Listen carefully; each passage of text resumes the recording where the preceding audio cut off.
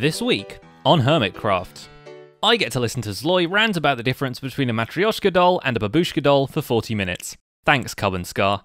Welcome to the Hermitcraft Recap, where we teach kids to use proper Russian words for proper Russian dolls. Does this mean we're an educational channel now? Do we get an Angela Merkel cameo? My name is Pixel Riffs and our writer is ZloyXP, and with that out of the way, let's take a look at all the events and mishaps that occurred on the Hermitcraft server this week. A rather prank-heavy week, wouldn't you say? You got a dinosaur right here, and then you've got the sheep to feed him. Seriously. I know this is probably... A brontosaurus? A pterodactyl? Is there a T-Rex? Vintage Beef, now defossilized after a short vacation, finally reacts to the convex Jurassic prank and nerds out so much that he can't find the strength to remove it. Are you kidding me? This is... this is amazing!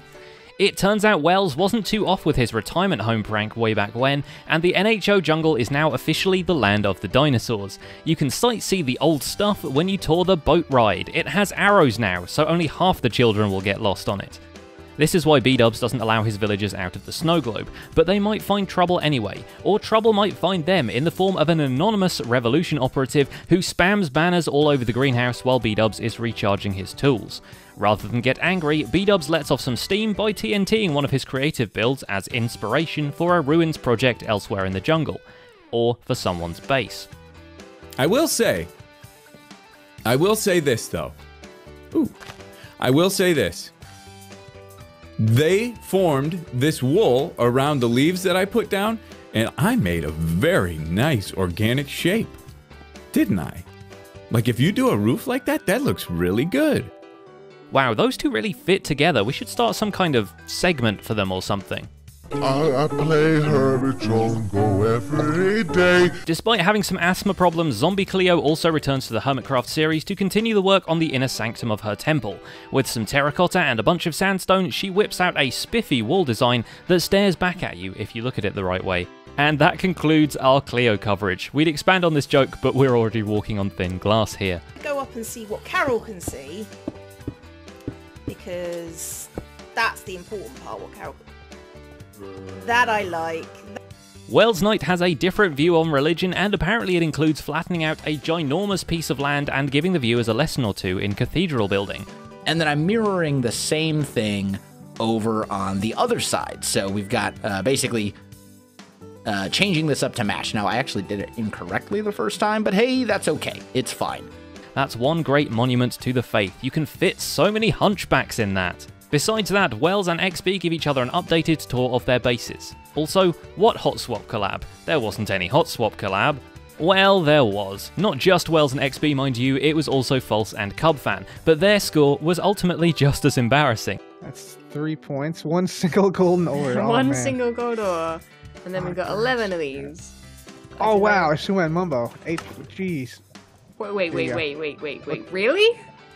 But at least great times were had, and that's all that matters, as long as you don't publish it on the internet.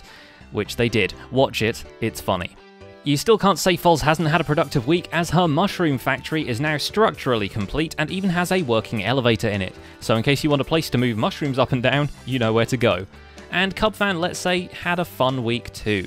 What Guardian prank? There was no Guardian prank. A little known fact is that light travels slower in Rendog's videos, which is why we're only now getting to see his side of Stress's visit, which we reported on last week, which brings him to fly by Fred and once again appreciate the things she's done for the minigame. Just look at that pristine, high-quality shrubbery. Ah, that's some good stuff. Perfect. I think it matches our style of the Elven Fortress so very well. I absolutely love it. And as the orcish hordes will be approaching, they're going to have lots of cover to take behind here, right? This might be because Ren himself is mostly working underground these days, connecting the storage modules of uranium together with subterranean tunnels. Such kindness to her work can't go unpunished, and Stress brings Ren a sheep named Victoria as a gift offering. The barn animals are a bit of a Stress thing this week. She's finished the horse stables, a proper pen for the cowsies and piggies, then kidnapped and entrapped several people and forced them into breeding. It's fun seeing her go a tiny bit more technical too when she has to figure out a deep storage system for the spawner loot. Needless to say, it turns into a bit of a derp storage along the way. I can't do anything today, everyone! I can't do it! The brain, the hand-eye coordination, everything is going down the drain today. Okay, that's better. which I guess would require some derp redstoner help, and it just so happens that Zedaf has finished his pumpkin kissing farm, so he is available for service. It's just that I wouldn't advise meeting him face to face until he deals with the, condition. Is there something on my face? What is it? Get it off! Oh, it feels weird! Ugh. Despite all that, Zed does add some automated ingredients to his juice bar. All those health potions will come in handy if he happens to visit Joe Hills' D&D castle. Not least because Joe keeps losing hearts from falling off the walls, and Joe is adding more health hazards but more architectural interest this week by developing the upper floors of the castle and adding a basement. Because this is not a part of the castle that the vampire is necessarily trying to impress people with. Like, he doesn't say like, oh, hey, you want to see what a powerful vampire I am? Let's go down the service stairs to where I keep, you know, a few hundred barrels of wine. TFC drops a bombshell on us this week by revealing his fort is actually an airport. Hands up if you saw that coming. Anyway, it gets a pretty spiffy runway complete with flashing lights, and the tallest tower is actually converted into an airport control tower.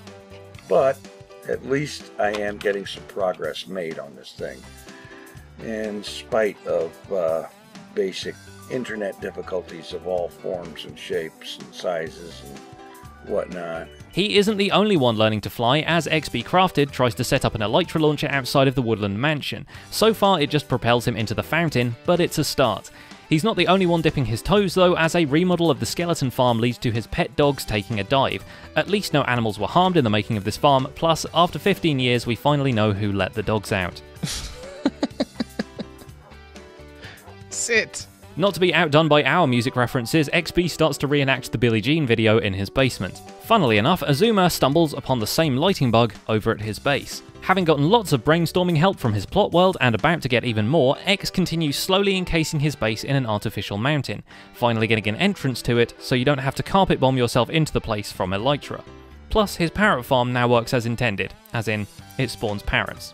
The additions to the layout include a map room, a minecart elevator he overthinks a little bit too much, and a room for all the mob heads that he decides to store in questionable ways. To achieve this greatness, X hires one half of the entity moving brigade that happens to have a villager breeder and a squid face sitting in the middle of his base. This room over here is going to be my mob head room, so it's right next door, and so if you look in here, I've already got a lot of unique mob heads, more lying around. I'm going to need like... probably like 50 odd, because I kind of want to get every head in the game. And Impulse does deliver on it, quite professionally, activator rails and all. The Testificates only get the jump on him once, but even that's not much of a revenge. Mobhead-itis seems to spread to Tango's traders too, as his row of chosen ones seem to grow additional faces. Perhaps it's the consequence of breathing in too many tectoplasm fumes. Speaking of which, there's plenty more now rising from the cracks of artificial nether terrain Tango started building under his supervillain fortress. Listen, buddy, alright? I'm personally not interested in your offer, but I know someone who is. His name is Happy, last name Fun Sauce. Yeah, he's right down there. You'll meet him. Oh, there he is. The seismic activity might be caused by the offset of diorite balance in the core of the server, since Iskal85 has decided to drop stacks upon stacks of it into his own tectoplasm volcano. Iskal even sets up a counter to keep track of how much dragon fruit filling is dissolved in the green. A terrible environmental crime, but hey, Bumbo seems to like it. Here's what I've done. You know how you have the derp counter? Yeah. The spoon counter, and Azuma has the derp counter? Yeah. I have the diorite burnt counter. That's epic. That's so good. And that's not even the only terrible crime Mumbo is tied up in this week. Karvan Skar's infamous convex group strikes again, and soon enough Mumbo's ocean monument gets treated to an Elder Guardian, inside of an Elder Guardian, inside of an Elder Guardian, inside of... you get the point. One, and then the real Guardian dude inside that one, and so it's quite an adventure to get him out. Classic Vex prank. The Guardianception is especially frustrating because Mumbo, ever the spoon, never figures out to drink milk for his bones or use that TNT slime trick Azuma showed him to get rid of the spiky fish. Mischief has definitely been successful, for the convex once more come out on top and loose. They might get in the beef with the Russian mafia though if they misspell or mispronounce more Russian. That is a spect. That's the size of my base. That must have taken hours. So all I have to do is kind of cycle around this block. I'm sorry for combat logging. Yeah, I know I'm going to get blasted for that down in the comment section. But sometimes a noob has just got to be a noob, and I am a total noob. Mumbo has a different idea on what should float in the middle of his base. Particularly, he chooses a rhombus-shaped mob farm originally designed by Ilmango, but slightly modified to fit the center point better. After many creepers to the face, the design ends up working and producing tons of delicious mob bits. I mean, of course it's delicious if you sprinkle all that sugarcane on it.